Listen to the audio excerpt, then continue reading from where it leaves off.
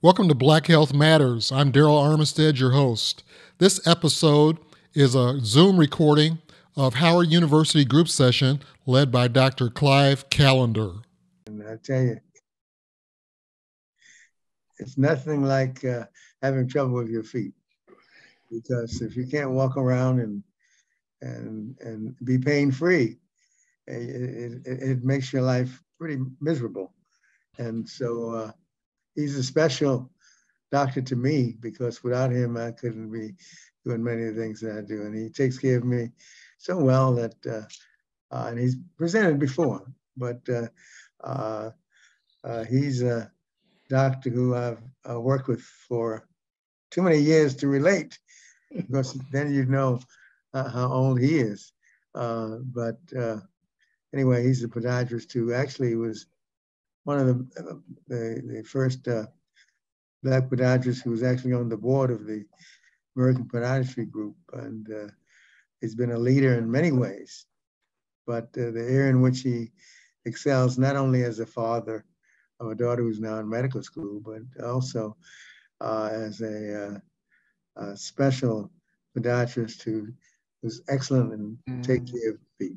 So without further ado, we've heard him before, but we'll listen to him again to talk to us about how to keep our feet healthy and what are the do's and don'ts. Okay, Dr. Kirk, the floor is yours. Good morning. Good morning. Can everyone hear me? Yes. Good.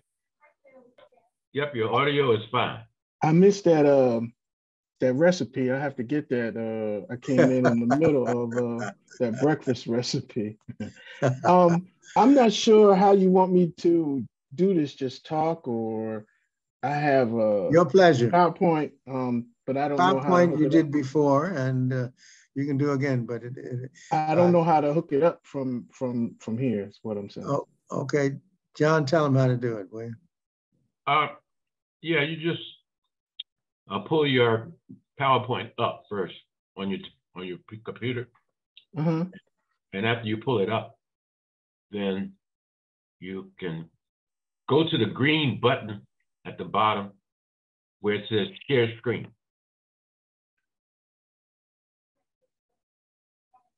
And then once you hit that button at the bottom that says Share Screen, then another window will come up and your document will be in that smaller window.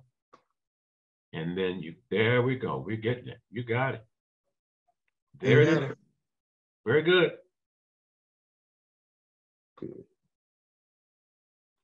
There we go. Yes, sir.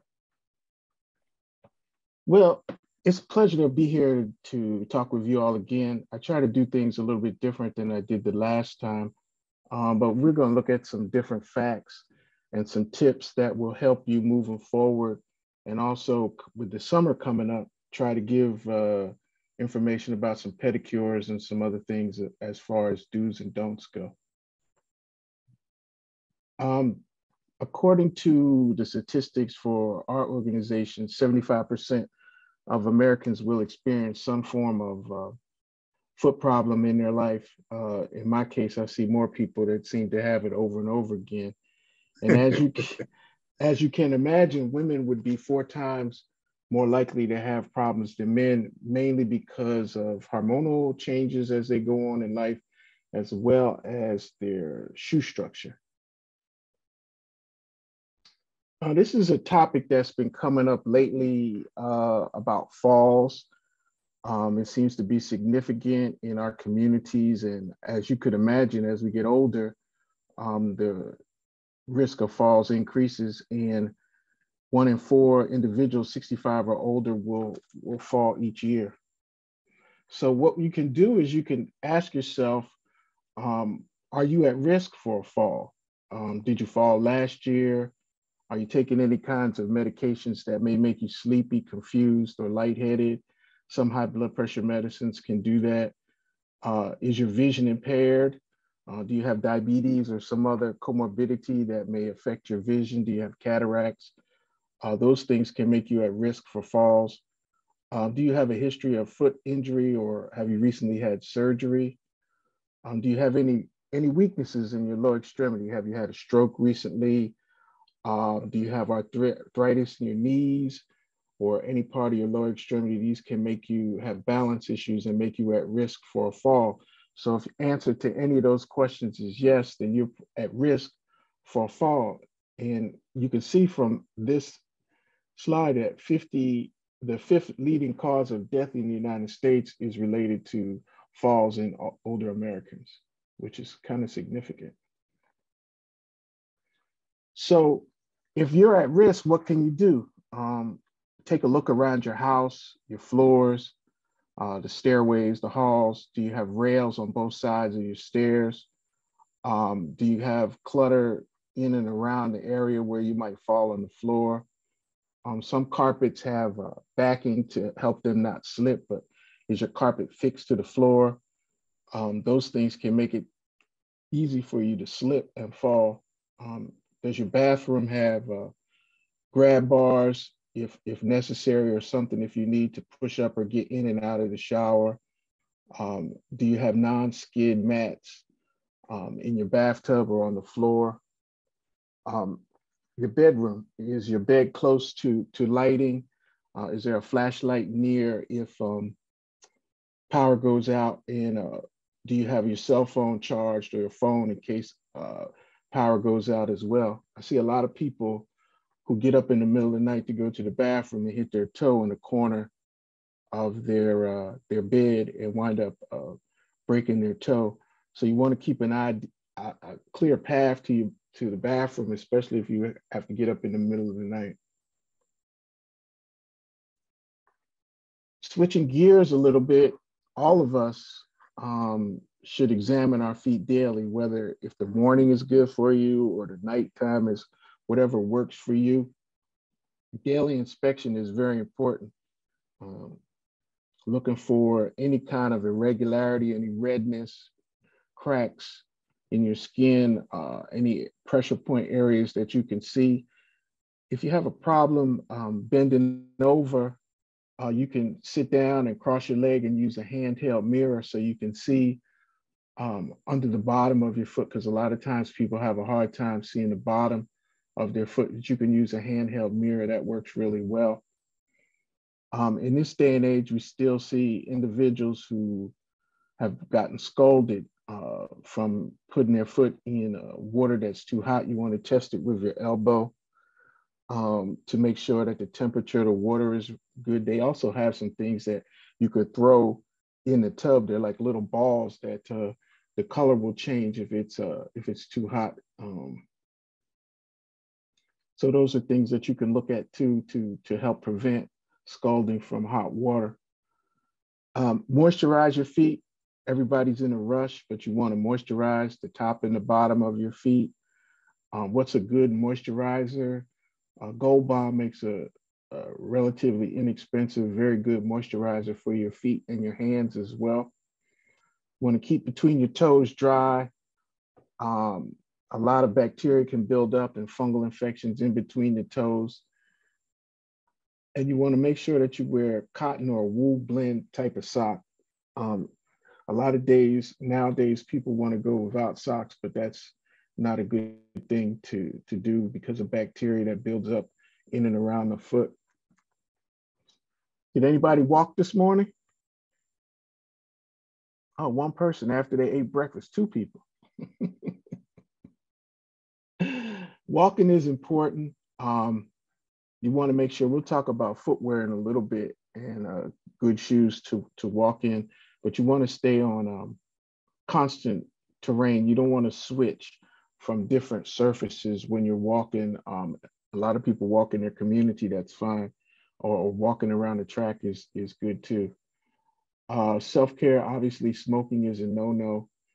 I see a large percentage of diabetics, and we try to make sure that they eat properly, check their blood sugar regularly. And for some reason, every diabetic wants to go around barefoot. And that's a no-no as well. We'll see why in a minute. Again, inspect your feet daily. We suggest antibacterial soaps more so than over-the-counter soaps. And you can see from this diabetic, they broke off a sewing needle in their foot because they were walking around the house barefoot. So again, it's important to keep your feet covered. Most people want to walk around barefoot. And then if you have a home that has wooden floors, sometimes the splinters from the floors get in the person's foot too. So you must be careful about that as well.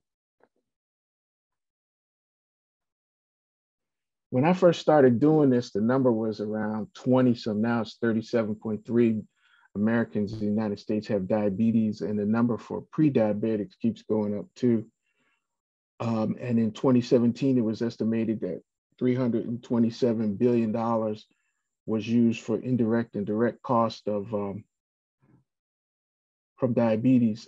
That would leave a little bit more money for someone to buy the Commanders if they were so inclined to buy a sorry football team, but I'm not sure about that.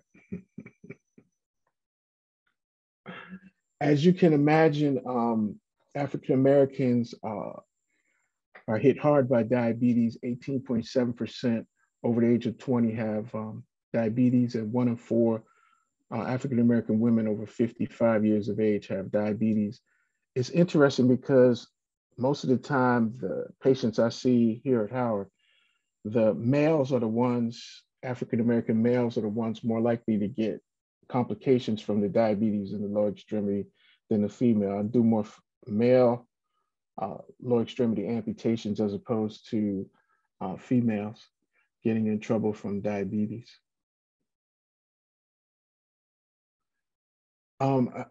Again, I think this number of 2.7 is going up. We've noticed that the complications from diabetes have significantly increased during the pandemic, more so because people were not going out exercising, they were more sedentary, so their sugar levels were going up. They weren't being followed by their physician as regularly as you think.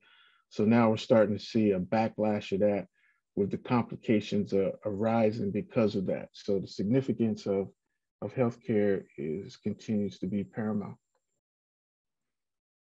Again, you can see from 2007, the impact was 174 billion, and in 2017, it's jumped to 327 billion.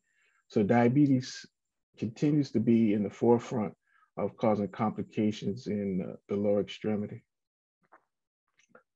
So what can you do about that? Well, some research has been done to show that a comprehensive foot exam by a professional can reduce the rate of complications from 45 to 85%, which is pretty significant if you look at it. And usually the patients that we see every 2 to 3 months are the ones that tend to not have trouble or complications related to their diabetic process.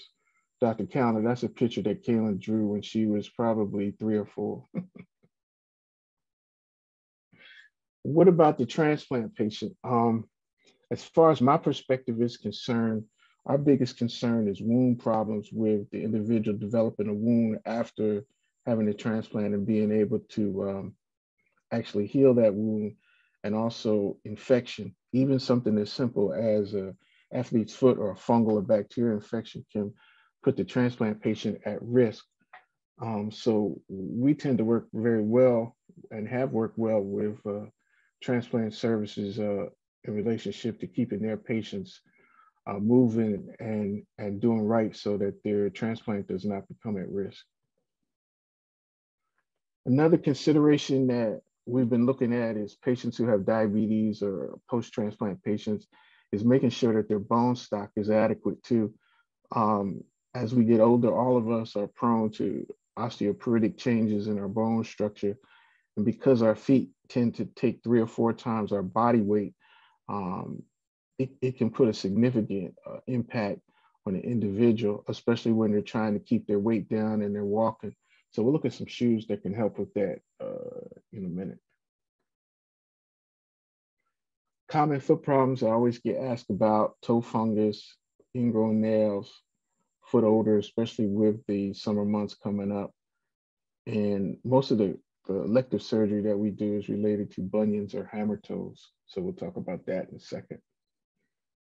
I've been doing this for over 30 years, and I'm not really sure if there's anything that really works to get rid of toenail fungus. We've used everything from Vicks Vapor Rub to tea tree oil to prescription medications to apple cider vinegar. The best thing to do is don't get it in the first place. It is a continued problem to deal with. Some of the newer treatments, the laser treatments, are not working as well, and most insurances do not cover laser care. Ingrown toenails, obviously, I see those a lot, but it tends to be in the younger population that's overweight. They tend to cut their toenail too short. The general rule is to cut your toenail straight across, but everyone is a little bit different. So sometimes based on the anatomy of their toe can create a problem. You can see from the slide at the bottom that that individual has a slight bacterial infection with the ingrown nail. The body does not realize or recognize that the nails are part of it. So when it gets into the flesh, it treats it as an infectious process. And that's a procedure that's usually done in the office quite readily. Foot odor is a big problem. They make socks now that are called drip dry socks, especially those individuals who raise their hand about walking. Any of the sporting goods stores, they're called drip dry socks. So they wick the moisture away from your foot. My foot sweats a lot, so I have to stay in them. I'm not a cornstarch fan, but antiperspirant deodorant spray will work well if your foot sweats a lot or has an odor. You just want to make sure that the antiperspirant has aluminum chlorhydrate in it and that you have no cracks or cuts in your skin. But that works very well also. Bunion deformity is, I see this mainly in women more, as you can see from the narrow toe box. 20 to 25% of a bunion deformity can be hereditary, but usually the person comes in complaining of shoe problems. Wider shoes will help. Surgery will help as well in individuals, depending on the person's health status and all. Procedures are basic and usually takes about 4 weeks post-op care to heal. Seeing it a lot more in kids now recently for some reason. I'm not really sure why though. Hammer toe, thanks to Eddie Murphy's movie, we got really busy when he was dating that woman and he pulled back the covers and saw that she had hammer time. And so all of females were coming in to get their feet fixed based on his movie. But it can be a problem in the shoe. Tends to affect women more than men because men tend to wear wider shoes. The contracture pushes up and creates a problem. We'll do this as a preventative measure, even in diabetics or patients with other comorbidities, as long as their numbers are well, so that they don't go on to develop a wound in that area. But the surgery is what one would consider minor if one considers a surgical procedure minor. Pedicures, I get asked this all the time. I constantly see people who have gone to get a pedicure and develop a fungal infection in their nails. I think the main reason is because the places where they go are not sterilizing the instruments. So I tell my patients, even my daughter, I buy them a pedicure kit. You can get one on Amazon. That's relatively inexpensive, $20 to $30, and to take their own instruments, as well as bring your own nail polish because you don't know who was there before you. Women who go, I advise them if they shave their legs to not shave their legs before they go because they soak their feet. And then if they have any bacteria in the water, they're subject to having some problems as well as individuals who have comorbidities. I'm not against it. It's just that I think they treat you totally different if you come in there with your own instruments. So what about the summer? Summer's coming up. You want to limit going barefoot. The biggest thing I see in the summer months And you'd be surprised if people get sunburn in their feet. So you want to make sure that you use a sunscreen on your feet, especially if you go to the beach, or to a woman that's wearing sandals and is out and about should put sunscreen on their feet, because I have seen it happen. And if you go to the beach, you probably should wear the shoes, because I've seen people to get second-degree burns, especially down in the climates closer to the equator, from the sand being so hot. So you got to keep that in mind. During COVID, I felt that the virus was being transmitted from the soles of the feet. So I started cleaning my soles of my feet, spraying them with Lysol when I came home. And I still do that, because I think that the bacteria you take into your house and then you walk around, and it makes you susceptible to it. So consider that women or individuals who wear sandals during the summer, I try to tell them to use antibacterial wipes to wipe their feet off when they come in the house, because they've been outside and there's all kind of bacteria on the ground. So they just take their sandals off and walk around in their house. And so I think they're just transmitting bacteria and fungus around in their home environment as well. So you want to clean the soles of your shoes and the bottom of your feet when you come in if you wear sandals. Shoes. I'm not a big fan of telling people what to wear. I just try to guide them on what not to wear if they have certain issues. Women with narrow heels, if they want to wear a dress shoe, tend to do better with a slingback as opposed to a regular shoe.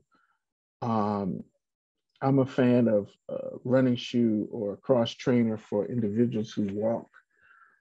The older population who may have arthritis in their hands and all do better with the Velcro straps as opposed to the laces in the shoes. So what about if you want to go and buy shoes? When's the best time to try to get shoes?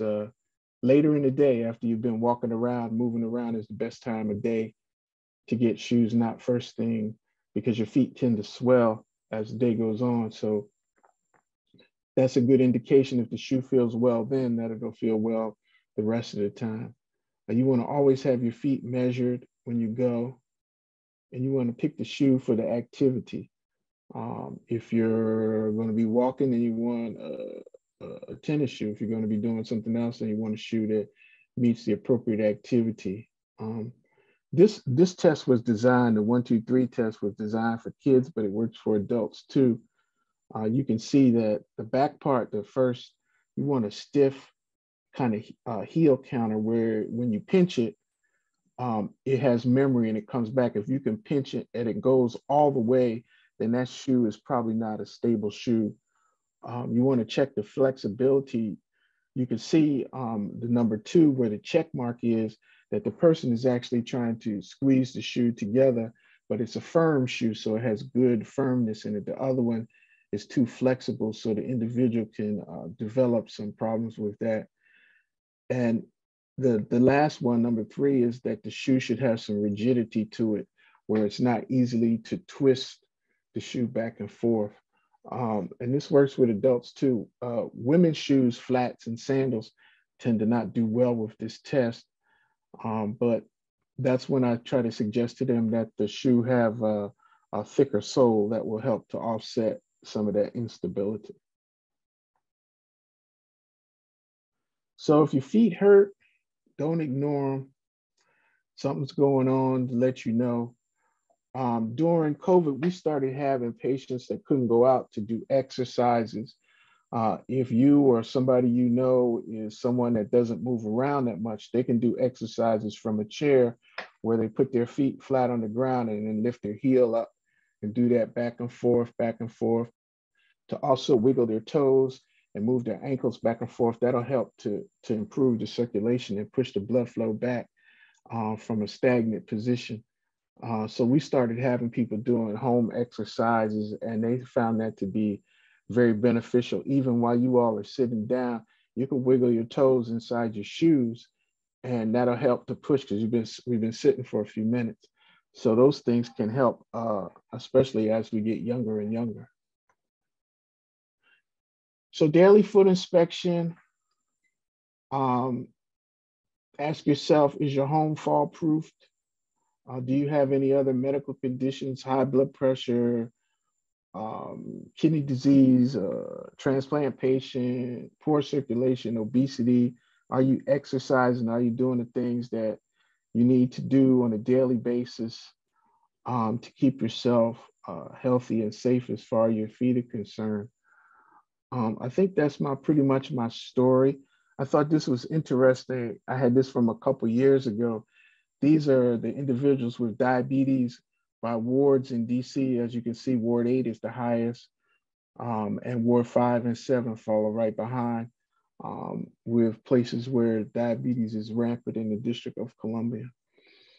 So if you have any questions or anything I can do to help, that's my story and I'm sticking to it.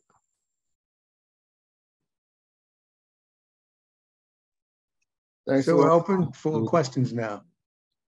Yeah, thank you very much, Dr. Jeter. Very comprehensive overview.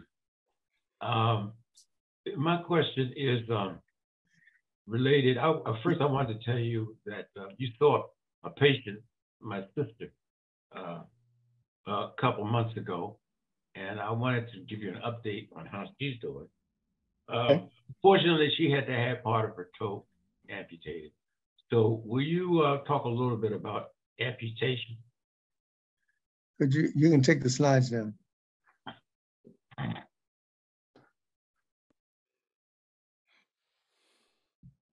don't know how to do, it's not moving. Oh, there we go. Is that better? You have to stop the share. Yeah, I'll do that. Okay. There we go.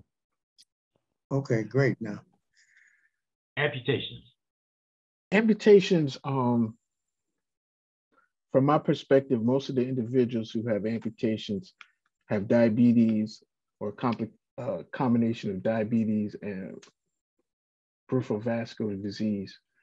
The vessels become closed in, and the individual over time can lose blood flow to the area of their foot because it's so far away from the rest of their body. Most of the times the amputation is because the area is infected or has become infected. The key though is to make sure that post-amputation or prior to the amputation, that there's some mechanism to reestablish blood flow to the area so that it doesn't one toe, two toe, three toes, half the foot, then the leg. That's the key part. So we work close with the vascular doctors here to make sure. Now there's some indications when the patient may have a really bad infection, so we have to go ahead and remove the part and then go back to talk to the vascular surgeon. But most of the time we work in concert with them to establish that. Did I answer your question? You did, Dr. Atto, you are recognized.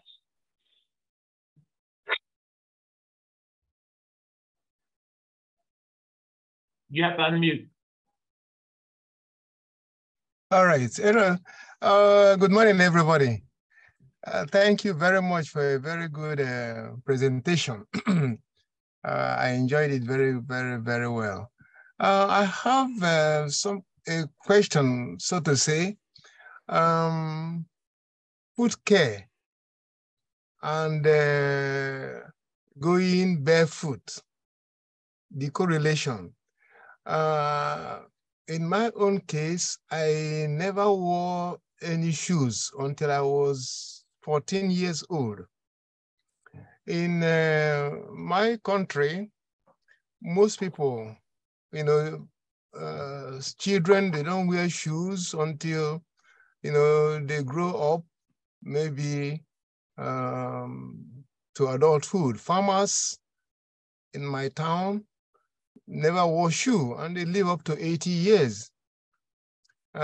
People only wear shoes, those who can afford them, to church. They buy one shoe, like not an expensive shoe, they buy like slippers or sandals and wear it only for church.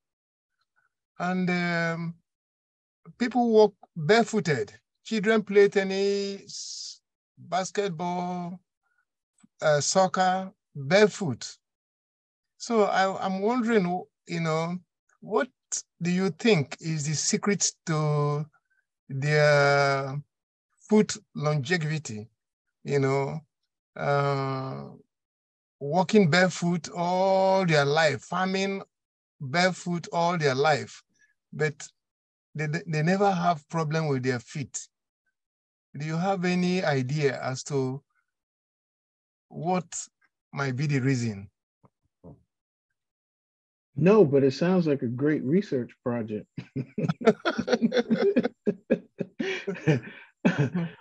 Because that's interesting because the soil has so many different organisms in it now.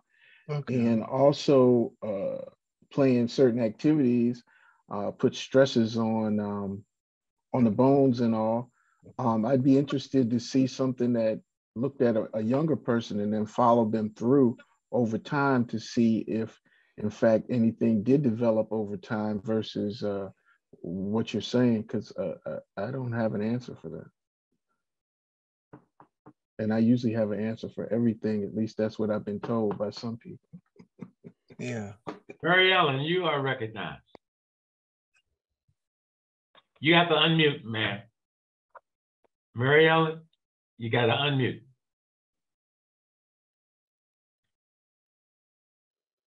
Thank you. Okay. I have, thank you, doctor, for that presentation. Yes, ma'am. Mary Ellen, once again, unmute. I'm sorry, unmute. Okay, is it on there? You're good. I'm good now? Yes, ma'am. Okay, I have diabetes, type 2 diabetes, PAD, and I have neuropathy in my foot, but now I'm having plantar fasciitis.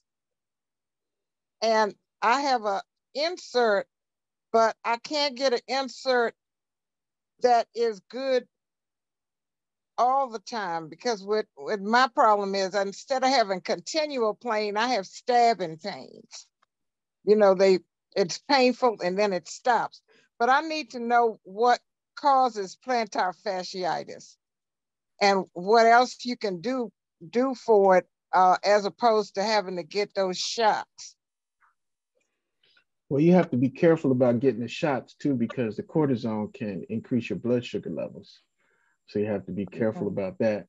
Plantar fasciitis is the heel has a band of tissue that attaches to it, and that's called the plantar fascia. And that plantar fascia can become swollen or inflamed where it attaches to your heel. So that's what plantar fasciitis is, usually associated with a person who has a flat foot or a lack of an arch.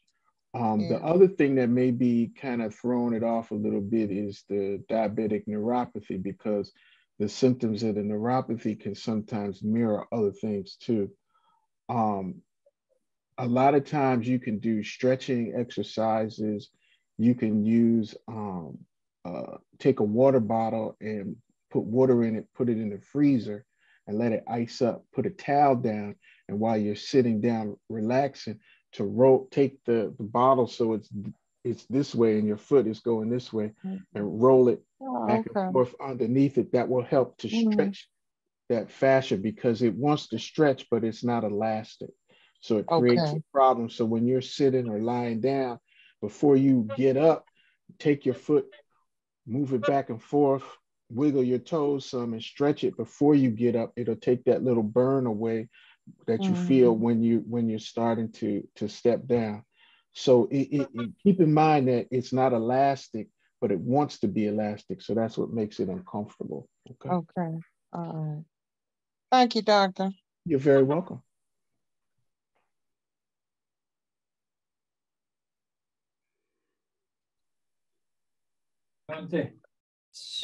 No other questions? Good afternoon, everyone. Okay. Oh, it's still morning. Good morning, everybody. Hi. Again, thank you, Doctor, for that presentation. I was a little late coming on, but I enjoyed what I heard. But my question has to do with drop foot. I recently had hip replacement surgery, and as a result, I ended up with a drop foot.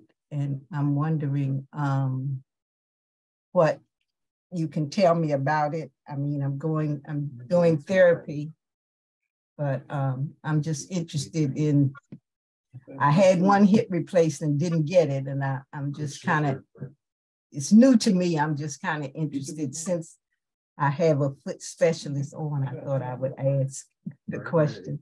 Sure. Drop foot is usually caused by some diminished activity within the nerves that cover the foot.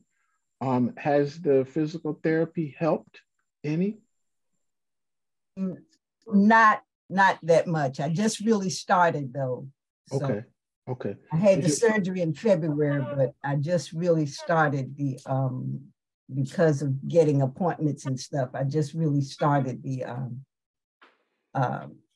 therapy on a regular basis a couple of weeks ago. Well, they have other braces too. I would wait until I finish the process with the therapy to see how much gain you can get with your walking. Are you using some assistance, a cane or something too to walk? Yeah, right. Well, I'm on a cane in the house, and when I go out, I use a walker. Okay. I would complete the physical therapy and see how much gain you're going to get before moving forward to see if you're going to require any other assistance to help with ambulation. Okay, the doctor did instruct me to get a brace, so I did just go get fitted for a brace. Yes. Okay. So I'll see how that does. Mm-hmm. Is it a hard brace or a soft one? It's hard, I think. Okay. Hard brace. Okay. Dr. Atto. Okay, yes. One more question, Doctor. Often at times, a foot doctor advises, or let me be specific, he advised my wife not to wash in between her toes with soap. I was wondering why. Is it to keep the resident microbial flora in between her toes intact, undisturbed? Why was that advice given? I have no idea because it's contrary to what I would advise. Okay. I would advise them to use soap to clean between their toes, but to dry well afterwards, because you don't want to build up a flora in between the toes. Okay. Yeah, because that's a good spot for bacteria and fungus to grow in between the toes. Okay. So a mild antibacterial soap would be fine. Okay, I'm not sure why they said that. Yeah. Okay, thank you. You're very welcome. Dr. Jeter, I have another question. This is John Taylor. What about your wife was ahead of you? Oh, she always is. Go ahead, Carol. Good morning, Dr. Jeter. Hi. Hi. I had a pleasure of meeting you and with my sister-in-law, and your bedside manners. And I had already told Dr. Callender, you are fantastic. I wish we had met you sooner. And I was just wondering, all the advice that you gave was just not totally opposite of her podiatrist that was before you.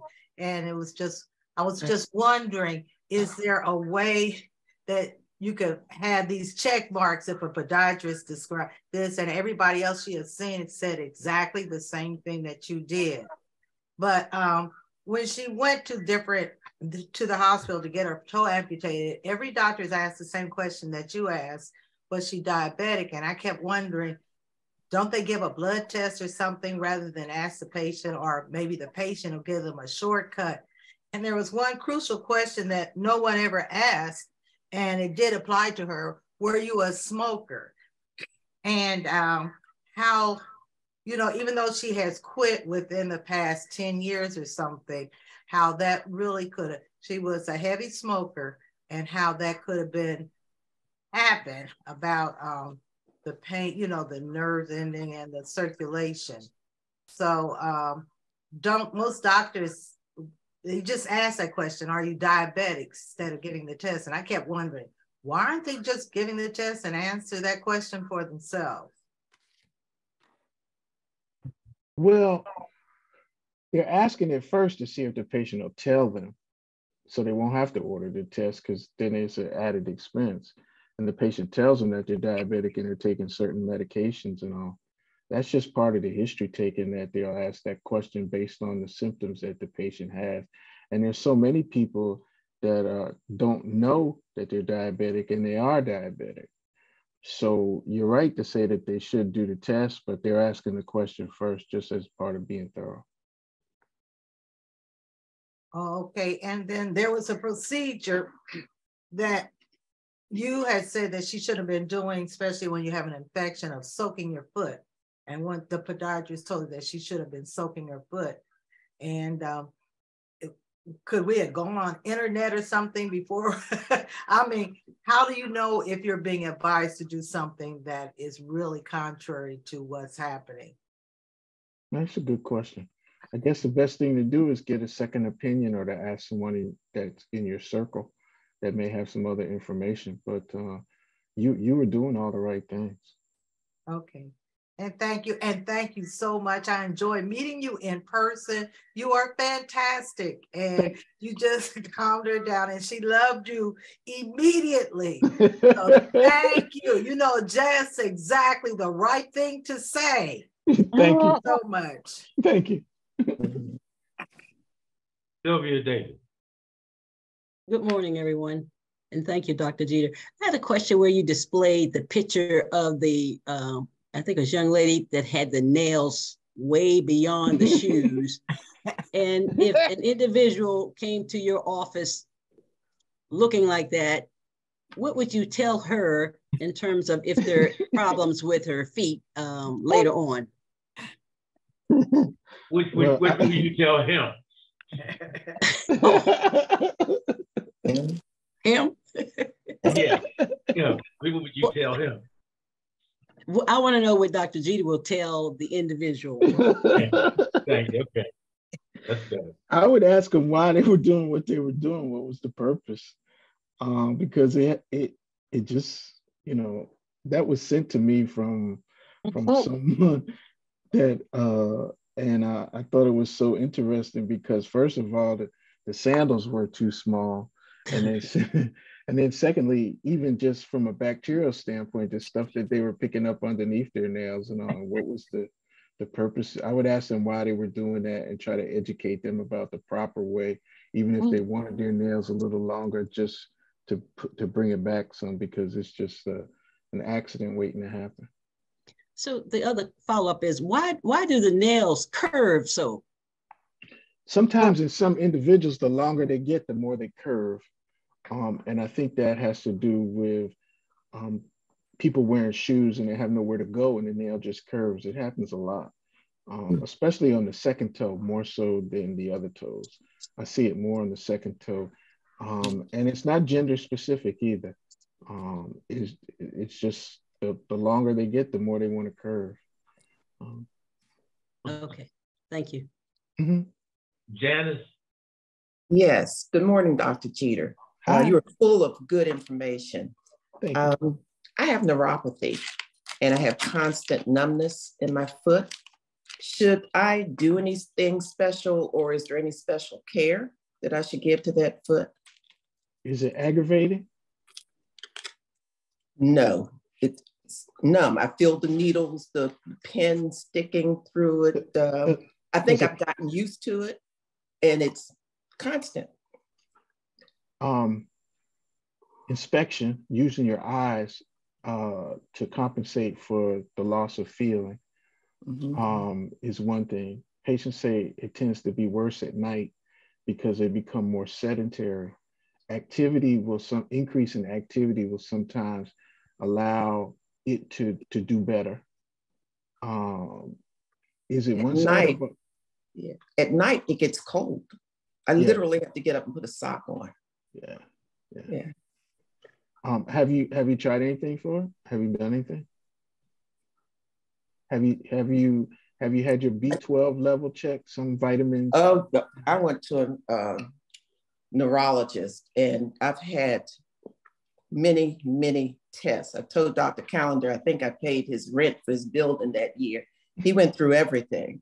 And yes, he found that my B12 level was extremely low. He could tell that I have poor eating habits. He could tell that I don't eat enough meat. So is all of that contributed to the neuropathy? Low levels of B12. Neuropathy can come from a diabetic, can come from back issues in the lower back. It can come from certain mineral deficiencies. There's a whole host of things that it can come from. It started with sciatica. I don't mean to cut you off. No, so that's the back, fine. Yeah, the hip, yeah, which I don't have now, thank goodness. Okay. It's just the foot. Yeah. B12, of course, is a common cause of neuropathy. Right. And I take that every day now. Has it helped? I want to say it helped the sciatica. That was the worst nightmare, but nothing has helped the foot. I take it every day, 1,000 milligrams. There's a topical rub that's called capsaicin. Okay. It's over the counter. I use that on a lot of patients that have the neuropathy. I'd say about 60% get better with it. You have to make sure you wash your hands after you use it or put it on with gloves, because it has a pepper component to it that if you touch your eyes or something, you can get burnt, irritated from that. But you can try that, start at the lowest level. CVS carries it too. You don't want the HP one, that's the high potency. Start out with just a regular capsaicin. Okay. And see how that does. All right, good. Thank you. I'm sorry, what's the name of that product again? Capsaicin. Would you spell it? C-A-P-S-A-S-U-N. C-A-P-C-A-S-I-N, I think it is. I've gotten They lazy. have a roll-on too. Yes, they do. They do have a roll-on. That's what I use. Capsaicin. Joyce, you're next. It's C-A-P-S-A-I-C-I-N.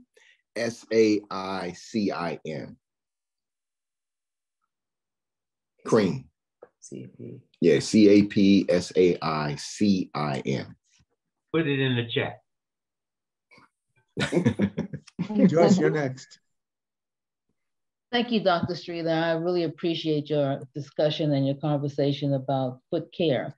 In the past, I've had 2 toes where I had bone spurs, and my podiatrist recommended to remove part of the bone from those toes because it was a possibility that the bone spurs would return. So needless to say, those 2 bone spurs, one was in each of my baby toes.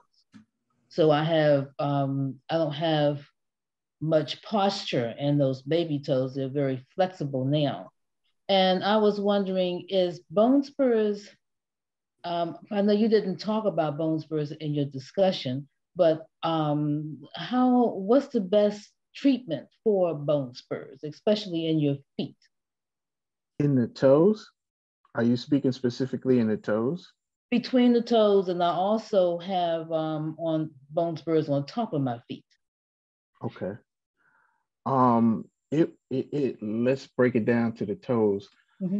Sometimes, depending on how bad it's bothering the person, you can have a section of the bone removed, in addition to lengthening the tendon a little bit and removing some of the skin so that the toe doesn't flop around or still has some stability to it. Sometimes if you take out too much bone and not enough skin, the toe will kind of flail or bounce around a lot.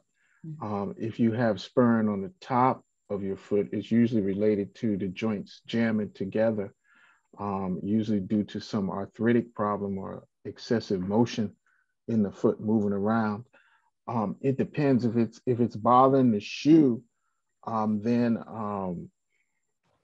you can have something to remove the spur that's actually causing it, but then you have to follow through and deal with the actual cause that started it in the first place.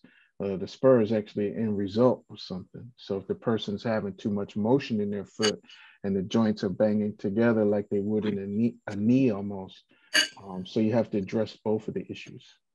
Okay. Thank you. Well, they're not bothering me to the point that I would seek care or attention for them, but I will keep a close contact okay. of them. Thank you. Sure. Buchanan. Thank you so much, Dr. Jeter, for your awesome presentation. So I have several questions. I had nail fungus really badly that spread through my toes, and I went to see a dermatologist, and he put me on the antifungal powder, had me dry off my feet after swimming and things like that. But the nail fungus progressed. Then he put me on a pill, I think an antifungal pill. He said, we tried that for 6 months, I think. And then you could see the nail get healthier and the fungus like grow out of the toe. So I was just wondering if you have experience with that. I've got a black mark on the side of one of my toes now, out of nowhere. I don't know where it came from. I'm pretty sure it's fungus related. And I have a couple follow-ups after that. Maybe we could talk about that. Sure. The problem with treating the fungus is that you treat it as it exists, and we still put our feet back in the same environment where it comes from.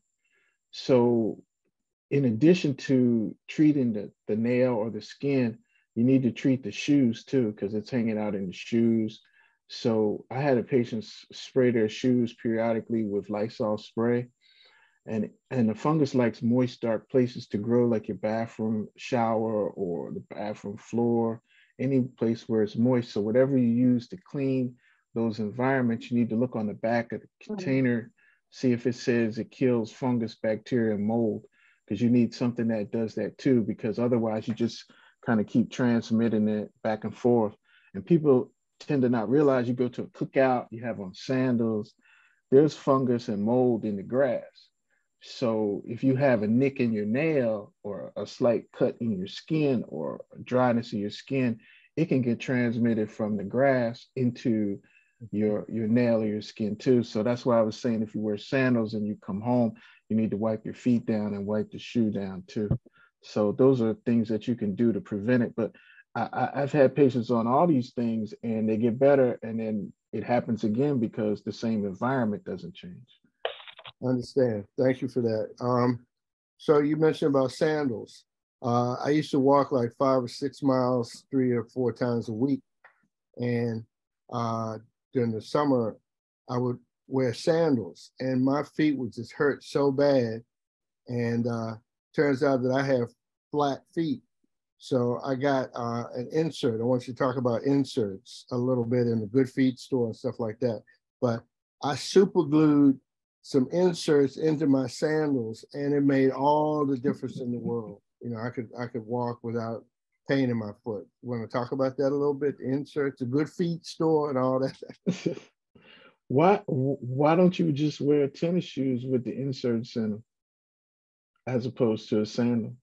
Well, yeah, I have tennis with the inserts, but okay, it was just during the summer. It was so hot. Okay.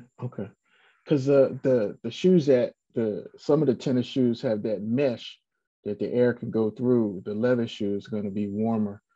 It's just that wearing a sandal and walking as an exercise exposes your toes to some form of trauma, even just because there's no protective barrier between your toes and the outside environment. So you need to be careful about that. Pebbles can get in between the sandal glass, different things can get in between there. So I understand what you're saying, but you just have to be very careful in that environment. I'm not a, I don't know that much about the Good Feet store. I'm not a fan of anything. If you don't go to CVS and buy your glasses, then why are you going someplace and getting your inserts? So that's all I'm gonna say on that. I've actually had 2 patients who've gone there and had some complications from going there. And I'm not sure if it's because they were improperly fitted for something that they probably shouldn't have had, or what. So that's all I'm gonna say on that, because that's all the information I have. They real expensive too. Yeah, I understand. You can diagnose flat feet and recommend a proper what is it called, orthotics? Well, the problem with a person who has a really flat foot that has function in that capacity, let's say we look at a clock. So their foot has been functioning at 12 o'clock, okay? And if you put the person in a really good orthotic, they're probably going to be functioning more at 3 o'clock. And most people can't tolerate that change that quick. So I start them off somewhere around 1:30 and try to build them up to being structurally controlled at 3 o'clock, with that being our goal, but not starting just initially, because the body can't handle it. Because not only is it the flat foot, it's the knees that are being affected, the ankle, the hip, and the lower back also being affected in the change of that. So we try to gradually progress them to the end point. That's why we start out, they did some research looking at high-end orthotics versus $20 orthotics, and 50% of the people did good with the low end, and the other 50% did good on the high end. So I start everybody on the low end because I know I'm going to help some people out. So, and then we progress further moving forward, but all of it depends on how flat their foot is too. And last but not least, some of my toenails are really thick. Is there anything that I'm doing wrong, or is that just genetics? Well, the thickness can be associated with the fungus too. But I noticed that it doesn't necessarily have to. I think that as we get older, the nails tend to become thicker too, because they've been adapted to an environment of the shoe and all the stresses of daily activity, that you can have a thicker nail and not necessarily have a fungus in it, as long as it's not creating a problem. Thank you very much. You're very welcome. Joyce. Oh, Dr. Jeter, I have one other question. I'm sorry. I have high arches in my feet, and I'm a firm believer of inserts. I use inserts in just about all my shoes that I wear, because they make my feet feel more comfortable, and also my legs feel more comfortable. Can you recommend any activity or anything that could be done to help support high arches as opposed to low arches? When you say activity, I'm not sure. Well, maybe not activities, but what I can do to be more concerned about my high arch. I know I hear talk about people with low arches and what they can do, but what can a person with a high arch on their feet do? Usually, whether your arch is high or low, if it's low in a very young person, one becomes concerned during their developmental process. Same for high arch too. But as we get older, if there's no pathology or symptoms associated with it, you're doing what you should be doing. You're bringing the ground or the floor up to you by putting the inserts in. That is a good thing. And protecting your foot is the best that you can do. Usually, a female is easier to control in a high arch than a male, because a male can't wear a slip-on as well. If they have a high arch, they have to tend to wear a lace-up shoe to support them, because they can put the support in. But sometimes women who wear platforms or other shoes can bring the ground up to them and support them better. support is the best thing that you could do for a high arch foot, especially if you're not having any other symptoms with it. That's the best thing you can do, and you're already doing that. Okay, thank you very much. Mm-hmm. Sylvia? Dr. Jeter, you talked about, when we go to these salons for pedicures that, we need to bring our own instruments, which I'm sure most of us don't. Can you go to a podiatrist and get your nails cut correctly, or? If you have some pathology associated with it, yes. Or you have some underlying condition for vascular disease, diabetes.